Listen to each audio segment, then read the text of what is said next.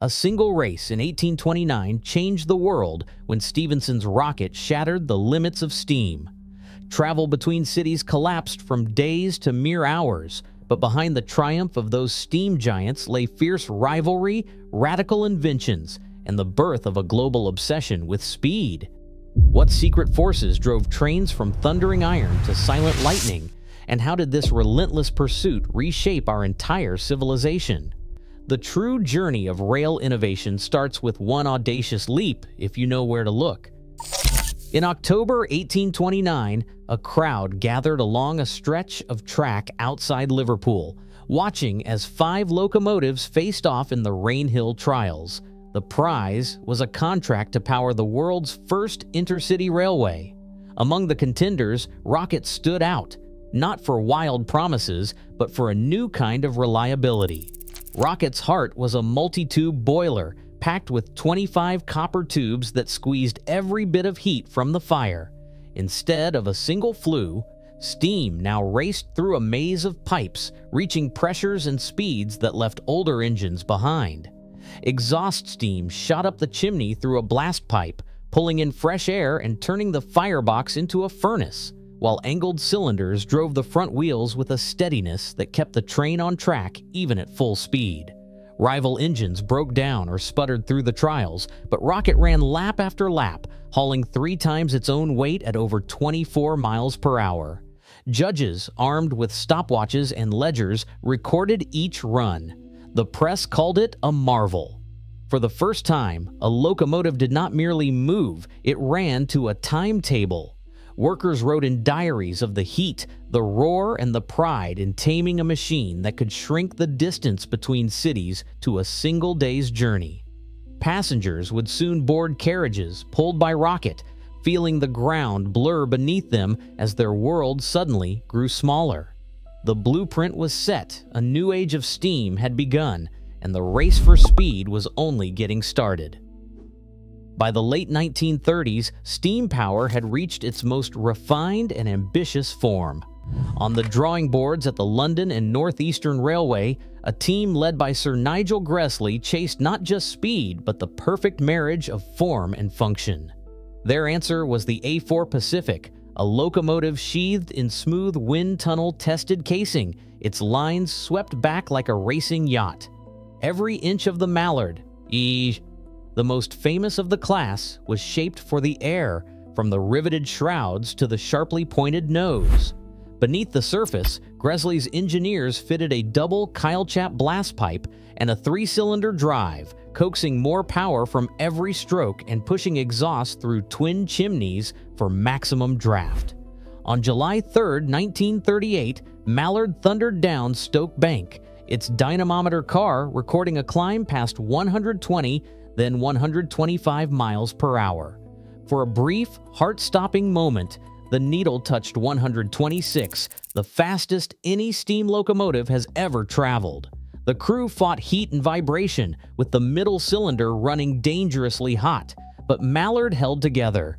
Newspapers splashed the record across their front pages, and newsreels captured the streamlined giant gliding across the English countryside, a symbol of modernity and national pride. Posters and magazine covers transformed Mallard into an icon, her polished metal and blue livery promising a future powered by speed and style. Yet even as crowds cheered and engineers celebrated, the world was changing. The age of steam was nearing its limit. Diesel and electric rivals waited in the wings, ready to redefine what a locomotive could be. A diesel engine sits at the heart of the new locomotive, driving a generator that produces electricity for powerful traction motors on every axle. This chain, from diesel prime mover to generator to traction motors, delivers smooth, reliable force straight to the rails, with no need for water stops or coal shoveling. The electromotive division of General Motors, known as EMD, pushed this architecture onto main lines by sending FT demonstrator sets across the country in the late 1930s, letting railroad bosses see for themselves how a crew of 2 could run a train that once took 5 or more. Early models like the EMD-FT and Alco's RS-1 Replace the fireman's shovel with a throttle and a bank of switches, their control stands humming with electricity instead of steam. For the men who ran them, the change was both relief and loss. One veteran who spent years firing steam engines described the first diesel cab as eerily quiet.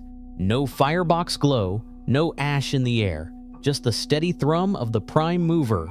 Maintenance crews watched as roundhouses emptied and water towers fell out of use. Union halls filled with anger and worry. The brotherhood of locomotive firemen and enginemen fought to keep jobs, but the numbers were stark. By the late 1950s, railroad employment in the U.S. had dropped by half, with dieselization as the main driver. Behind the scenes, manufacturers lobbied hard, offering generous financing, parts deals, and even government-backed incentives. Internal memos and congressional records show how procurement politics shaped the pace of adoption, as railroads weighed the promise of lower costs and longer running hours against the uproar from their own workforce. The mechanical era, built on steam and sweat, gave way to a new order powered by oil and electricity, setting the stage for an even cleaner leap ahead. Electric wires stretch above the rails, humming with silent promise. In cities like Paris and Tokyo, the arrival of overhead catenary systems brought a different rhythm to the tracks. Power now flowed not from a roaring engine, but from a web of high-voltage lines, feeding current through pantographs pressed tight against the wire. With each spark, trains accelerated almost instantly. No gears to shift, no time lost to the old rituals of steam or diesel. Substations, spaced every few dozen kilometers, kept the voltage steady, while auto-transformers along the line balanced the load, allowing trains to run back-to-back at intervals that would have been impossible before. A planner in Tokyo, flipping through ridership charts, saw the change firsthand. Where steam once meant gaps of half an hour or more, electric trains now arrived every 2 minutes at rush hour, threading through dense neighborhoods and carrying millions each day. Regenerative braking turned every stop into a chance to feed energy back into the grid, trimming both costs and emissions. On the busiest commuter lines, recovered electricity from braking powered the next wave of departures, saving up to 1/3 of total traction energy. Stations swelled with life as neighborhoods thrived around the new convenience. The network itself became the engine, reliable, frequent, and nearly silent, reshaping how cities grew and how people moved. The era of the locomotive gave way to the era of the system, laying the groundwork for the world's first true high-speed corridors. Steel rails stretched from Tokyo to Osaka in 1964, carrying the world's first high-speed trains at a pace that seemed impossible only a decade earlier. Hideo Shima, chief engineer of the Shinkansen, insisted that speed and safety could go hand in hand. His team shaped the train's nose to slice through air, sealed the cabins against sudden tunnel pressure, and designed articulated carriages that moved as a single, flexible body. The Shinkansen ran at 130 miles per hour, carrying thousands each day with a record of reliability that stunned even its critics. In France, engineers behind the TGV pushed further, coupling cars with shared bogies for stability at 186 miles per hour. Their streamlined duckbill noses tamed pressure waves in tunnels, while digital signaling kept trains safely spaced at high speeds. Germany's ICE added modular safety systems after the Eschede disaster in 1998, prioritizing passenger protection above all else. China's planners took these lessons to scale, building over 40,000 kilometers of high-speed lines, more than the rest of the world combined, linking cities in every climate with trains that rarely miss a minute. Levitation begins with force and precision.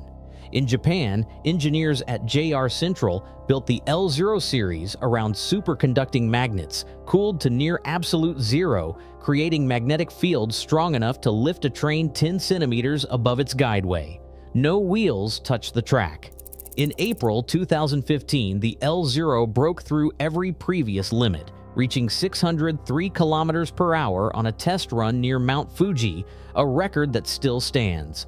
The achievement was technical and personal.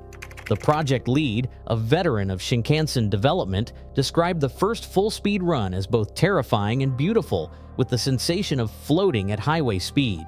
But each breakthrough carries a price. The planned Tokyo to Nagoya line runs mostly underground, and its tunnels and guideway have pushed costs beyond $50 billion. Every kilometer demands millimeter tolerances.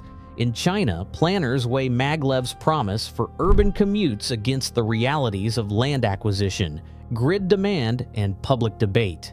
Maglev's frictionless glide offers speed and silence, yet the trade-offs in cost, energy, and land linger, raising questions about how far and for whom the next generation of rail should run.